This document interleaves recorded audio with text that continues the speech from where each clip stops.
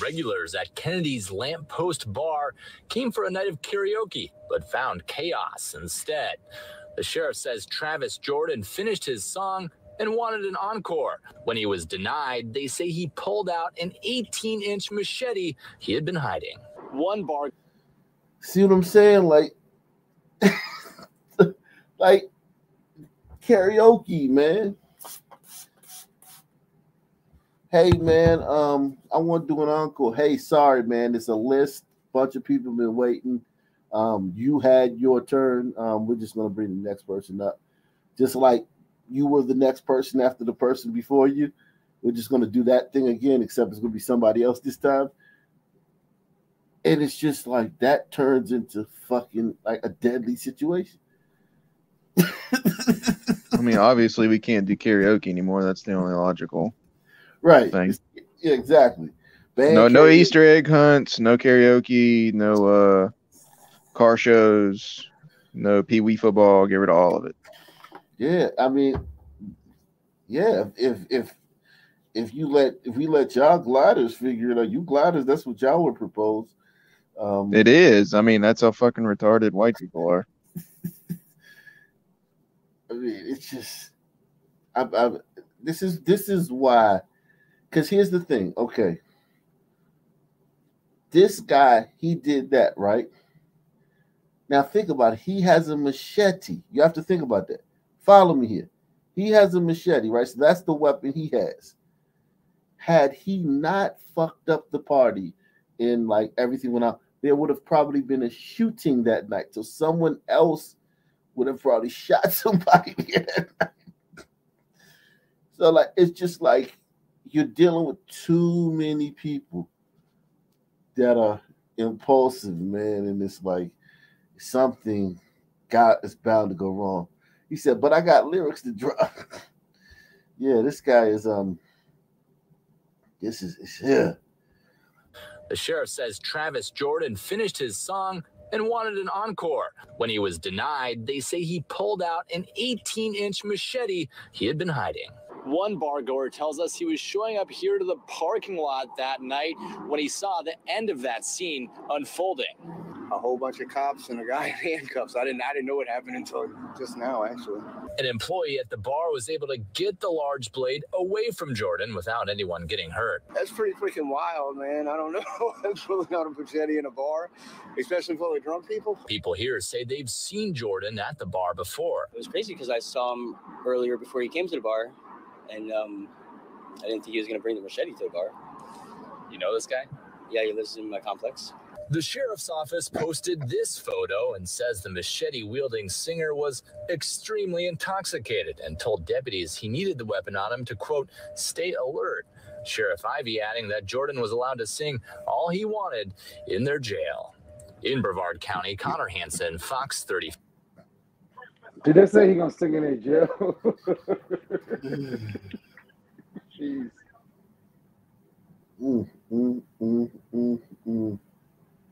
He was released from prison 2 years ago. Now Crosley Green may go back to prison for a murder he says he did not commit. Fox 35's Marie Ettinger explains why this is happening now. Crosley Green was convicted in 1990 of murdering a man named Charles Flynn in Titusville. He spent 32 years behind bars, including 19 on death row, through all of which he was able to keep a spotless record. He's been out of prison for 2 years now on house arrest with an ankle monitor. But now even that taste of freedom is being stripped away. We are still optimistic because we believe that justice will be done. During their initial homicide investigation, police wrote in their notes they believe Green was not responsible for the murder, but that the victim's girlfriend might be. That evidence was never turned over to Green's lawyers at the time, which is why he was finally allowed out of prison in 2021. A wrongful conviction, the court said. But a judge in an appeals court ruled the police notes wouldn't have made a difference in the case and said Green will have to turn himself back in by April 17th of this year. His main concern is with his family. His family obviously is devastated. Yeah, I think this guy's done 32 years. If some man kills somebody nowadays, they're gonna get like fucking, you know what I'm saying? These some teens out here wreaking havoc and getting 2 years. getting fucking 5 years. This guy's done 32 years. Man, let this fucking guy go. I mean, like, I'm not in favor of locking this guy back up. He's done 32 years on a homicide. And said Green will have to turn himself back in by April 17th of this year. His main concern is with his family. His family obviously is devastated. Since Crosley has been out of prison, it has reunited his entire family in a way that's been beautiful and miraculous to see. His lawyers tried a last-ditch effort, asking Governor Ron DeSantis for clemency and asking the parole board to let Green free. Nothing worked. And the Monday after next, Green will once again find himself locked up, away from family for a crime he says he didn't commit. The fight for his freedom continues. It's by no means over. We're going to continue to pursue every avenue we can to see that justice is done in this case and see that Crosley gets to walk in true freedom. Marie Edinger, Fox 35. What do you think, Fisher?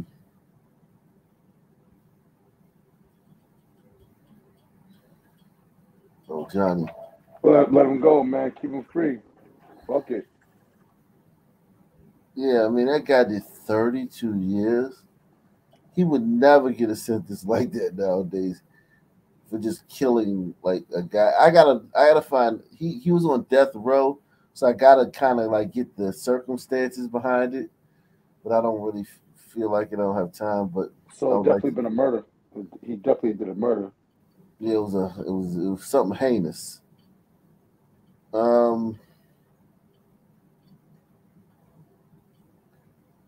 Okay, we got a glider here, man. Glidey out here. Fox 35 update now. This man is now under arrest, accused of leaving the scene of a deadly crash in January. Police say Albert Ayala and his girlfriend got into a fight while driving down I-4 near Orange Blossom Trail. Police say his girlfriend jumped out of the car and died. Ayala turned around but then crashed into another vehicle. That's when police say he took off. He's also charged with driving with a suspended license. God damn, man. Yeah, rough day, man. Sounds like massively hey, man, under the influence.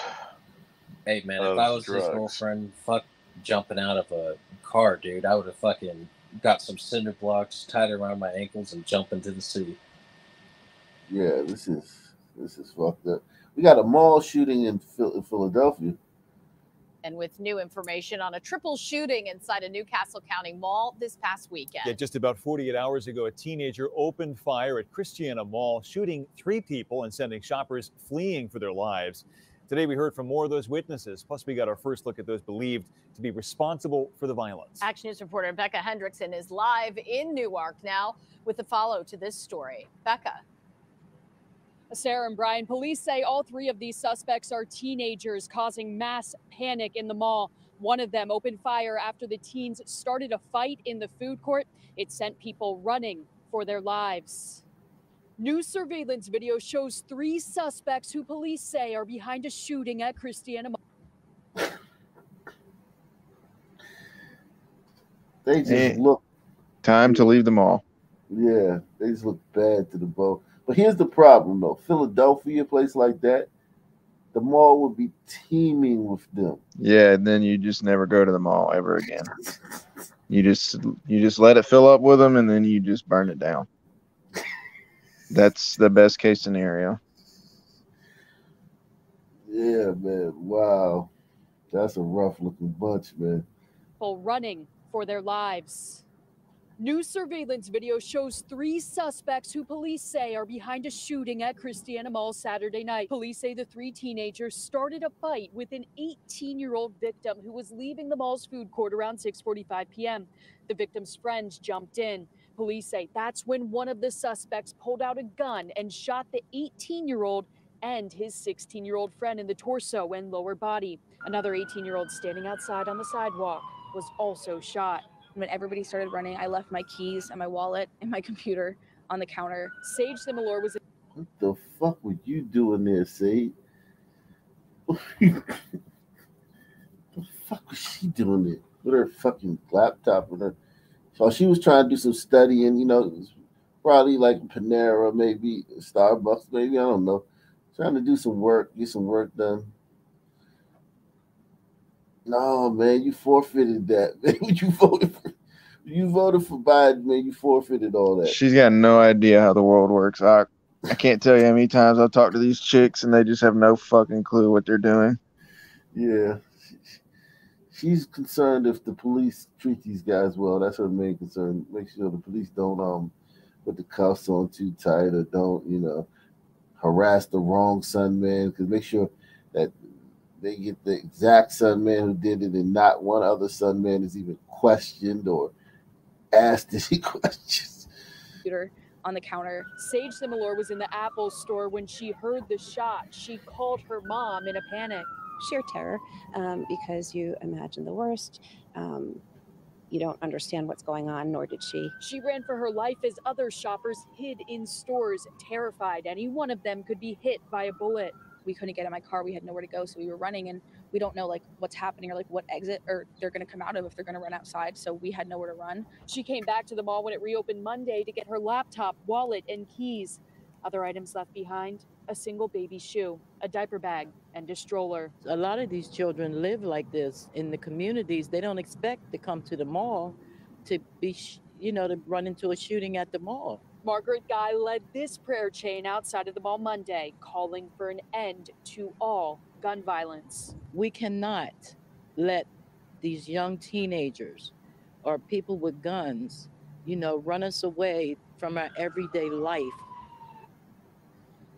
Now, the mall says it increased security today after the shooting. Police also say that all 3 of the victims were taken to the hospital and are in stable condition. Okay.